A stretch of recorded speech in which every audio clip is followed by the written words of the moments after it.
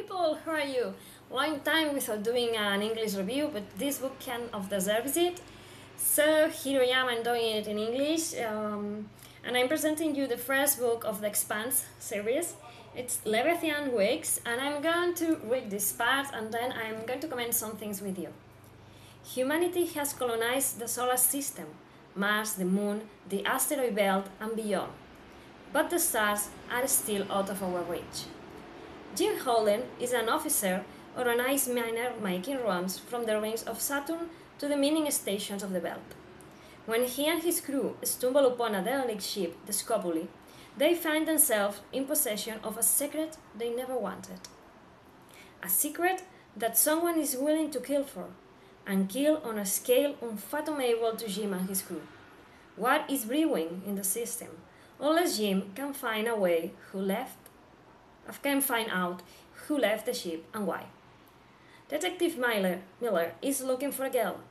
One girl in a system of billions, but her parents have money, and money talks.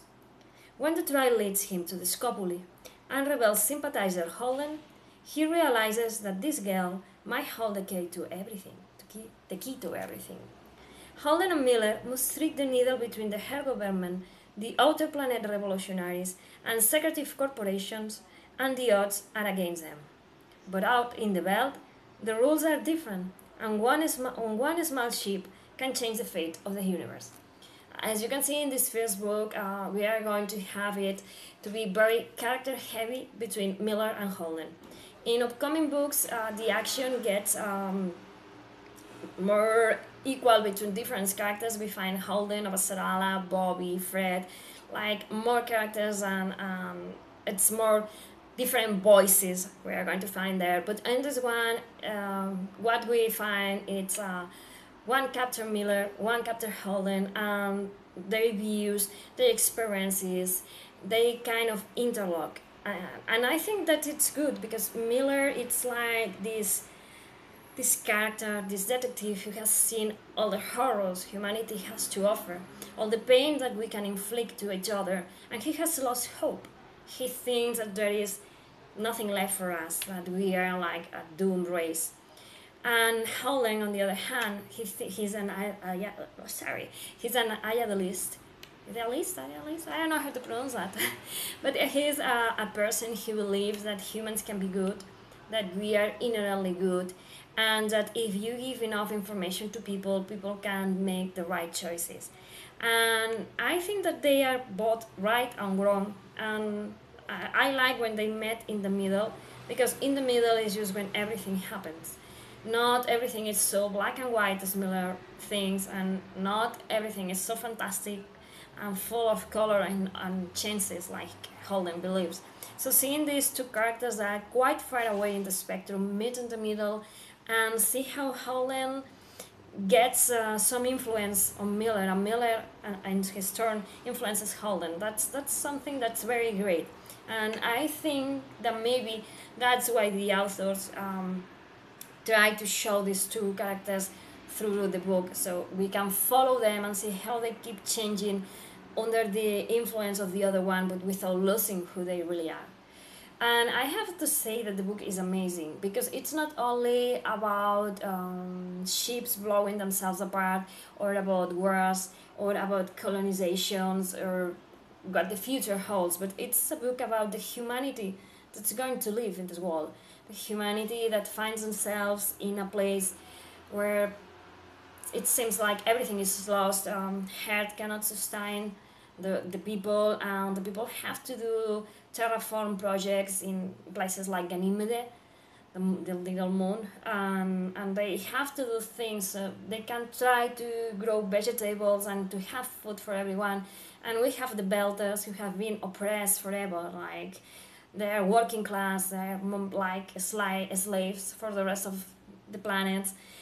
And we see the OPI, that's the outer planet revolutionaries, and they want to change the situation of the belt because they think that they deserve to be part of everything, and not only slave, meaning for water or meaning for whatever they want, the Earthans and the Martians want.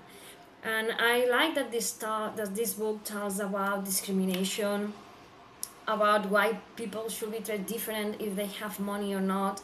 And I also like the salt and pepper that the protomolecule adds to it, because sometimes when humans are worried, fighting each other, they don't see the big spectrum. And in here, the big spectrum is quite big and can wipe out humanity. So it's like it will be better if we stop fighting each other and we unite and try to stop what's coming, because what's coming, it's quite dangerous. And it was like someone who actually was kind of a god when we were just monkeys walking on earth had the power to destroy us and maybe try to terraform us or to change us, but for some lucky thing it didn't happen, but it can still happen now. So you know, let's unite and be one race. I love this book as much as I love the series. If you haven't seen them, I really recommend them to you. I have to be honest and say, like, the 4, 5, 6 first episodes were like very not slow for me, but I felt that the what I was seeing had potential, but it was like, oh, I'm just don't getting in. But then suddenly I was grabbed by my neck, and I just couldn't stop watching. And I have to say that season by season, this series has not stopped delivering great quality action, drama, space opera thingy. I love them. So I will recommend this kind of book and also this series to you.